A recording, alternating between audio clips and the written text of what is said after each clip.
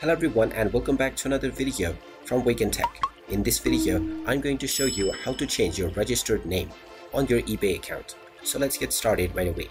First of all, open up your web browser and then in the address bar type in ebay.com and press enter.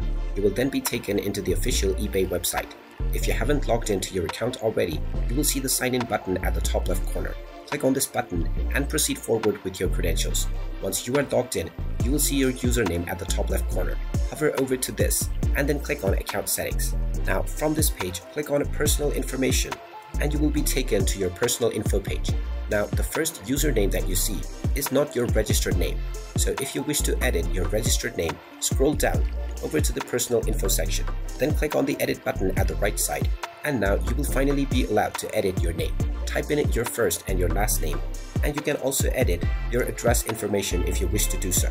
After entering your preferred information, click on the save button, and now your new name will be updated onto your eBay account right away. And there you have it. That is how easy it is to change your registered name on eBay.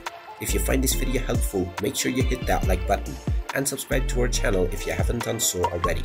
Also ring that notification bell to never miss another update from us. Thank you for watching and I will see you again in the next video.